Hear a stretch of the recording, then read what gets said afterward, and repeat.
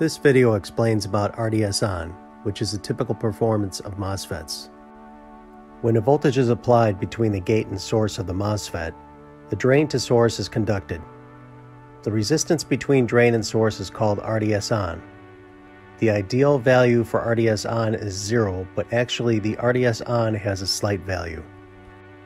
This figure shows the structure of a MOSFET. When a voltage is applied between the gate and source, the P layer just below the gate is inverted to an N-type semiconductor and becomes a conducted state. This part is called a channel. Since channel resistance is part of Rdson, it is important to reduce the channel resistance in the MOSFET design. An actual MOSFET consists of many such unit structures of constructed cells connected in parallel. The more cells there are, the smaller the Rdson becomes. But the larger the bare die, the higher the cost. Channel resistance can be reduced by making the channel length shorter. Also by reducing the size of the cells, more cells can be placed on the bare die. Therefore, minimizing channel and cell size through microfabrication techniques is essential to improve the cost performance of MOSFETs. Rdson is the resistance between source to drain. The figure shows a cross-section of the actual bare die and the breakdown of the Rdson. N layers leading to the drain are composed of the two layers 3 and 4 in the figure.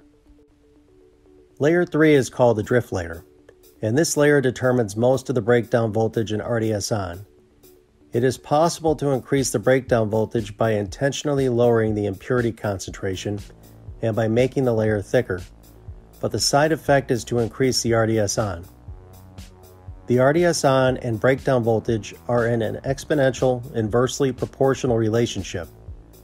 Therefore, the drift layer resistance determines most of the Rdson in a high voltage MOSFET, whereas the channel resistance determines most of the Rdson in a low voltage MOSFET because the drift layer resistance is small. Layer 4 is called the silicone substrate resistance. It is characteristically unnecessary, but it accounts for most of the thickness of the die. The main role is to ensure the strength of the wafer, so the impurity concentration is increased to lower the resistance value.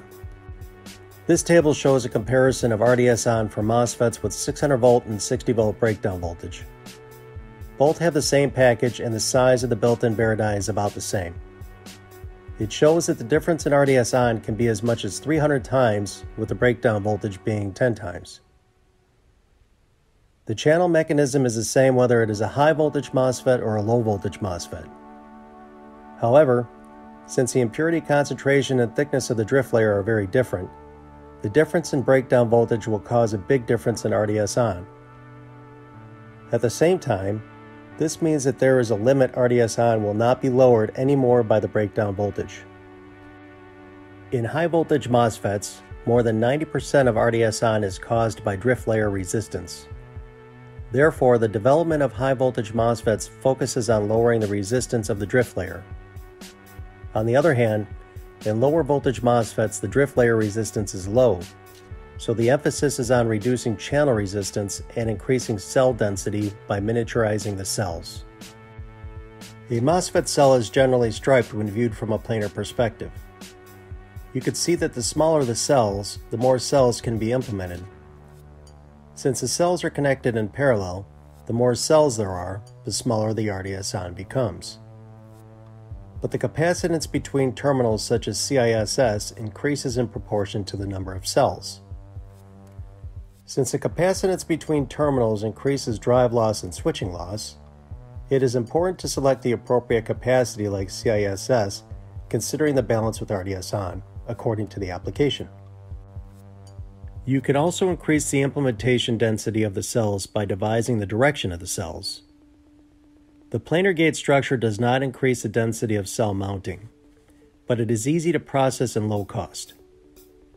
High voltage MOSFETs generally use a low cost planar structure because the channel resistance accounts for a small percentage of Rdson. On the other hand, since channel resistance accounts for a large proportion of Rdson in low voltage MOSFETs, a trench gate structure is used in order to increase the mounting density of the cell as well as to miniaturize the cell. As we have explained so far, A MOSFET consists of a collection of cells. The Rdson will get closer to zero if the number of cells is increased, but it would not be advisable to select a MOSFET only by Rdson, because the trade-off for a greater number of cells is a higher cost and higher CISS and QG. The higher CISS and QG, the more loss the MOSFET will have, since it must charge more QG into the gate when it turns on.